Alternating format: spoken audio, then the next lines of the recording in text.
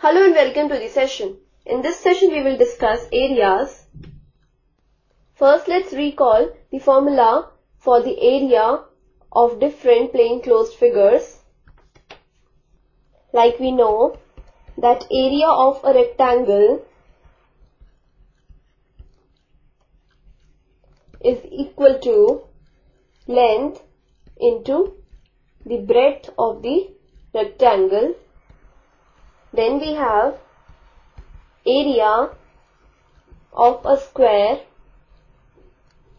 is equal to side of the square into side of the square, that is, you can see the side square. Then next we have area of a triangle. This is equal to half into base into height. Then next is area of a parallelogram is equal to the base into height. Then we have area of a circle is equal to pi into radius square. Next we have area of a trapezium. Consider this trapezium ABCD, in which we have that AB is parallel to CD and AB is of length A and CD is of length B, and the distance between these two parallel sides is H. So we have area of the trapezium ABCD is equal to half into the sum of the parallel sides into the perpendicular distance between the two parallel sides. So we write area of trapezium is equal to half into sum of the parallel sides into the perpendicular distance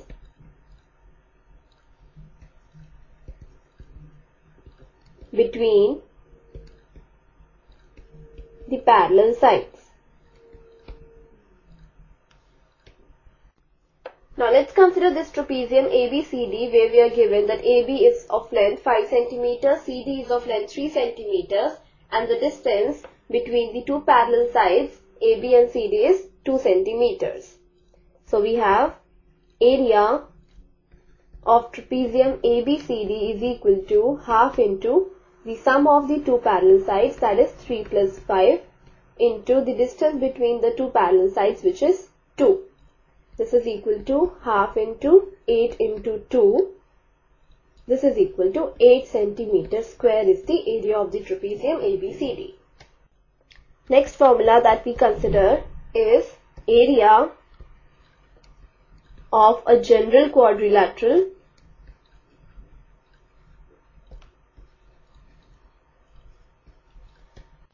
Consider this general quadrilateral ABCD. This can be split into two triangles by drawing one of its diagonals. So as you can see, we have drawn the diagonal AC. Now we have drawn the perpendiculars from the point B and D on the diagonal AC, and these perpendiculars are of length H1 and H2. Now this diagonal AC divides this quadrilateral ABCD into two triangles, triangle ACD and triangle ABC. So area of the quadrilateral ABCD is equal to area of triangle ACD plus the area of triangle ABC. And we already know how we find the area of a triangle. So on doing this, we get the formula for the area of a general quadrilateral, which is equal to half into D into H1 plus h2, where you know that h1, h2 are the lengths of the perpendiculars from the two vertices of the quadrilateral on the diagonal AC of the quadrilateral ABCD, and this D is the length of the diagonal AC. So this is the formula that we use to find the area of a general quadrilateral. Consider quadrilateral ABCD in which we have the lengths of the perpendiculars as 2.5 centimeters and 1.5 centimeters. That is, you can say that H1 is equal to 2.5 centimeters and H2 is equal to 1.5 centimeters, and the length of the diagonal AC is equal to 6 centimeters.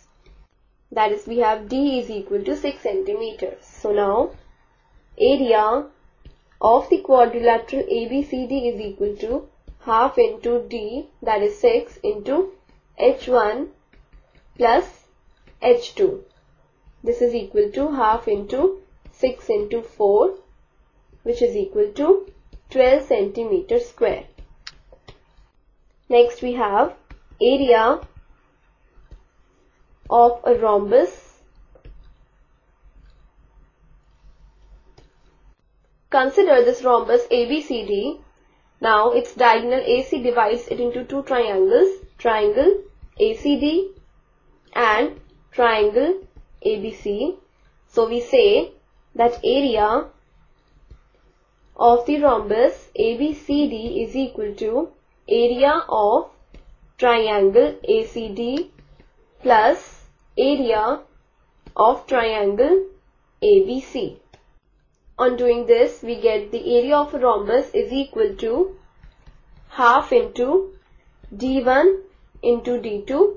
That is, you can say that half into product of its diagonals. That is, we have that D1 and D2 are the lengths of the diagonals of the rhombus. Like for this rhombus ABCD, we have AC is equal to 6 centimeters, BD is equal to 4 centimeters.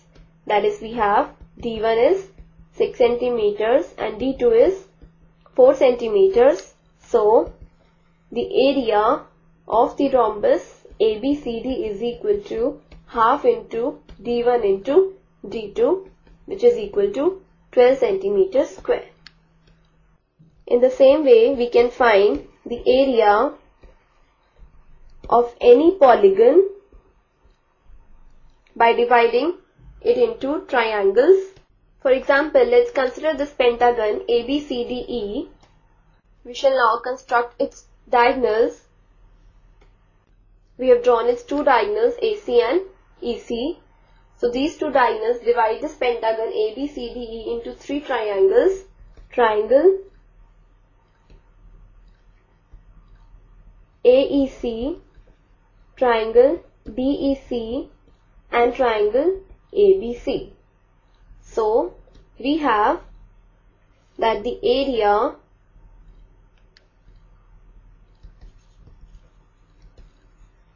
of the pentagon ABCDE is equal to the sum of the areas of its triangles, that is area of triangle AEC plus area of triangle DEC plus area of triangle ABC. We have also drawn the perpendiculars of length H1, H2, H3 on the diagonals EC and AC of the pentagon ABCDE, so that we can easily find the area of the three triangles. So this completes the session. Hope you have understood how we find the area of different plane closed figures.